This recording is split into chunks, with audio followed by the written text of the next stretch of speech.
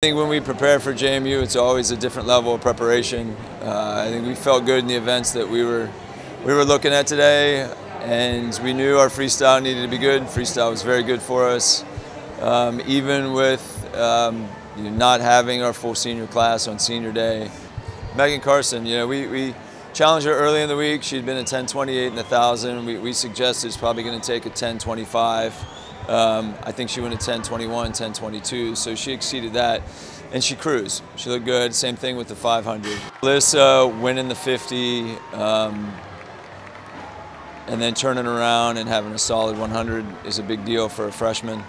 I think she's just learning now how to breathe, how to do some of the basic things in swimming. So I really think sky's the limit for her.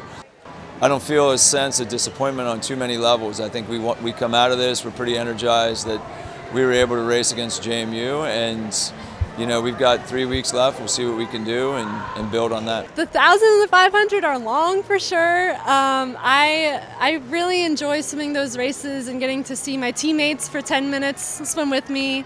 I'm a senior, so I'm ending my time doing these events, so I'm trying to really enjoy the time that I have left.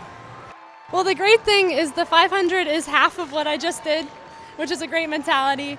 I also think compared to other people, I have a great turnaround. Some people have even faster turnarounds. Caroline was insane and had 2 events within 1 break of each other, which was insane. And a lot of other people also, I think, have worse turnarounds than me.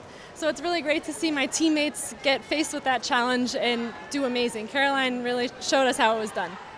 It felt really good. I didn't even know what to expect. Like, I went into the race just thinking, okay, go as fast as you can and just give it all you got. And I think that's what I did. And I was utterly shocked, if I'm being quite honest.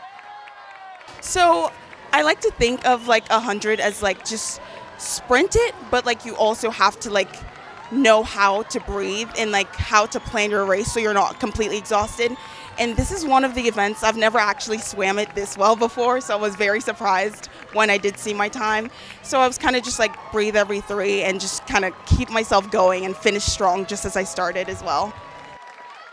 We did so well. We really worked so hard in and out of the water, and I think it showed and reflected today. I love being able to support everyone and cheer everyone on, and I just think we did in all a great job.